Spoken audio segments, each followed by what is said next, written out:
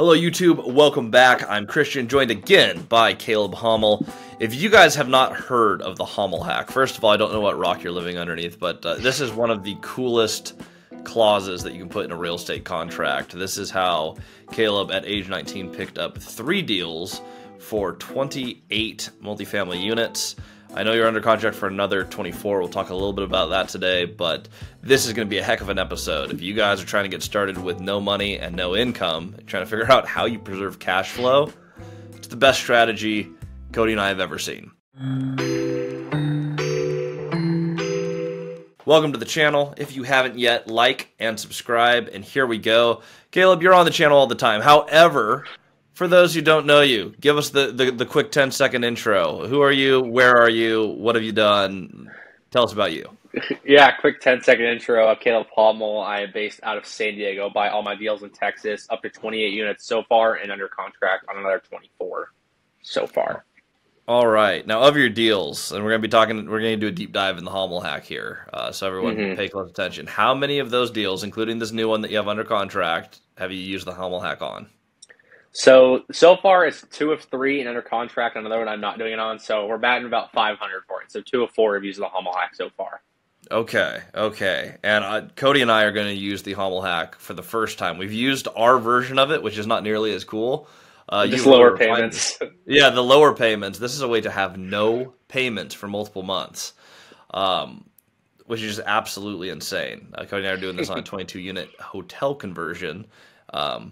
And the conversion is what got us the permissions to use the hack. So Caleb, explain what the Hommel Hack is and why you can have absolutely no mortgage payments for an extended period of time. Yeah, basically, so the Hommel Hack is, so you've got a mortgage, that stuff, and it's, for me, it was to build a reserve. I was broke as a joke, 19 years old, $300, so I needed a reserve to get going on the property. So it's basically just 3 months of absolutely, or for me, it was 6 months of just absolutely no payments to the seller. So it's basically you just don't pay the seller for a pre-negotiated amount of time. Again, pre-negotiate is the key word. You are not going to do this out of the blue and decide to stop paying your mortgage. A pre-negotiated time frame of just no mortgage. Yes, you do have to pay your mortgages. That's important. Okay, so you have a predetermined amount of time. You don't pay the mortgage. Is it accruing, or is it just you literally aren't paying? You literally just aren't paying. I'm not a fan of that accrual, because the accrual, it's like, what's the point?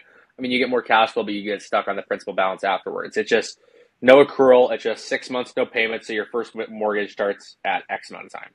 Okay. So for everyone who's following along here, you sign a contract. You still have a down payment, right? Like money's changing hands day one. You pay your down payment, but your actual mortgage payments don't start or accrue for X number of months after close. Now, why would an owner accept that? Say they're trying to build their passive income, you close the property, they get their little lump sum of cash. Why would they accept you not making payments for, let's say, 3 months, 6 months, a year? Why would they say yes to this? Yeah, I mean, it goes back to seller financing. We always talk about every owner has different motivations. For the deal I first did it on, the owner's like, I got my price, I got my down payment, you're giving me my interest rate. This is all I need. What do you need to make this deal work? For me, it's like, I'd either need a lower interest rate day one for a little bit of time, so I go in and get rents up and have a little bit of reserve, or I just don't pay you at all for the first 6 months. And he liked the second option better, even though when you did the math, it comes out to less money for him, but that's what he wanted to do. He's like, hey, I want a cut deal. I want it simple. Just keep the interest rate the same. I don't want to be going interest only, amortized, raising rates, whatever this stuff. So him is just keeping it simple, and I gave him everything else he wanted. And that's really important. So these only work on a seller finance contract, right? The lender is the one agreeing to this, right? So this is specifically a seller finance, creative finance strategy. And it's just an extra clause, right? You have your normal, you negotiate the price, the interest, your AM schedule. It's just a special clause at the end of your contract that says, by the way, these payments will come into effect on whatever the date is. Yep. I mean, I've never heard of a conventional lender, a bank, or a credit union or anybody allowing that. But if anybody has, please let me know. I would love to see that debt product. Yeah, well, it's funny because if you do a conventional loan on like a house or a duplex, you're doing your small multifamily loans, you usually have a grace period for the first month. So you close and there's no mortgage payment for month 1. That is just a standard. That's how the commercial or like your basic bank loans are going to work. You've basically taken this concept and just said, well, why not just take that grace period to 6 months so I can build Exactly. cash flow? I love this on deals where you have low rent because you have to look at, we're always looking at cash flow, long-term fixed rate debt. And Yep. if you can't cash flow day one, but all you really have to do are maybe light improvements or rent increases, that gives you time to manage the property better and get it in the state that you need it to be in to hit the Exactly. metrics and have your rules of how you own it, how you never lose it, which is why I love this strategy so much. Cody and I, our first deal we ever did together, we did lower monthly payments for the first little bit. You just took it to a whole new level, which is how you invented the Hommel Hack. For a little bit of details on how Cody and I are using this right now, we're buying a 22-unit hotel in Moses Lake, Grant County, Washington, and the actual project has a bunch of short and midterm rentals in it. We're going to be converting it into multifamily and doing a refinance. We're probably going to do the refinance within the first 6 months. However, we have 3-year debt, so if you're going to use short-term debt, have a very solid game plan of how you're navigating that. Realistically, I think we can pull it off in 3, but conservatively, 6 months. If we are wrong by a whole lot, we have a lot of time to move the pieces. Big runway, Yep, picking up a $2 million property for $1 million, but the income is going to be brought down to virtually nothing while we do the conversion, which is perfect for a Hommel Hack and super easy to propose to another owner. Hey, we have a plan. We're going to reposition this asset. We are not in a position to float the negative because we have a lot of cash flow right now, but not a lot of liquidity. We want time on this property to reposition the asset so that we can get the new debt financing. If you allow us to do this, we can move a lot faster, which will get you paid in full in a shorter period of time. Easy pitch. And for them, it's a no-brainer. Yeah, for them, it's like, well, I want my money as quick as possible. You guys are telling me this is how I get it as quick as possible. Let's do it.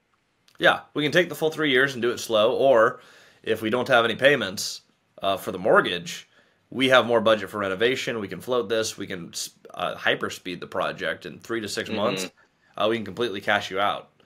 That is a very easy pitch to land and something that I think a lot of people can do on their deals because it's a half-price deal. It just doesn't cash flow, and that's where you're going to get stuck. You're not going to get conventional financing on it. And if you're like a lot of people, you're starting with no money, maybe low to no experience in real estate, you don't already have a huge portfolio.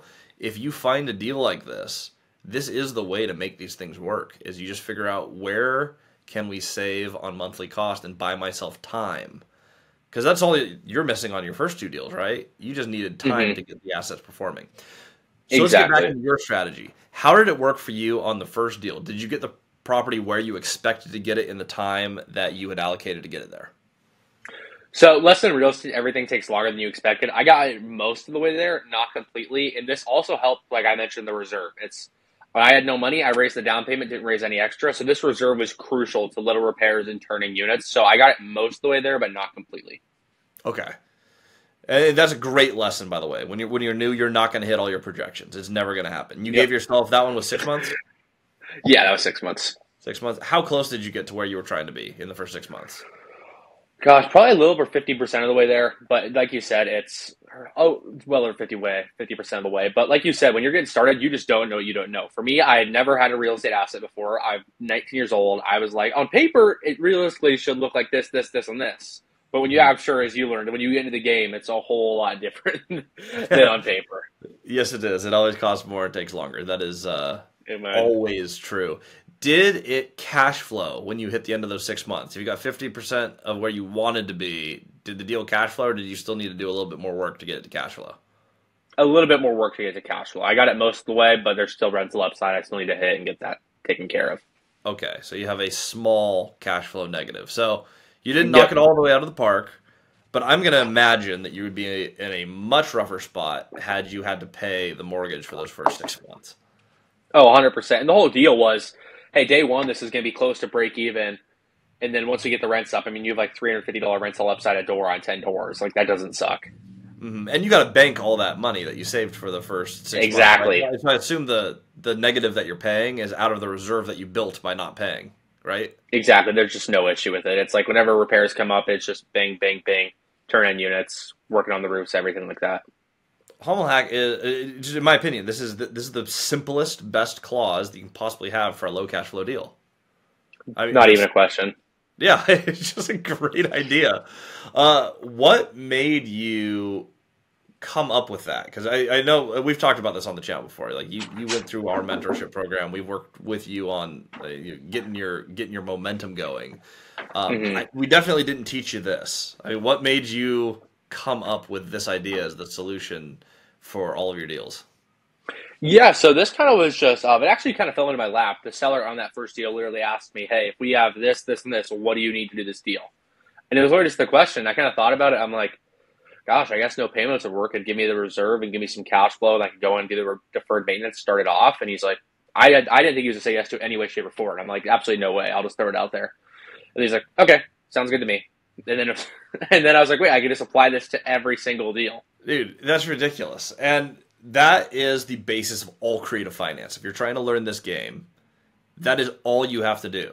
Is you take the pieces you have, which is mapping out what the seller wants to do, what you need to do, what your principles are that you're not going to violate. For us, it's that long-term cash flowing fixed rate debt. It's how do we buy it? How do we hold it forever?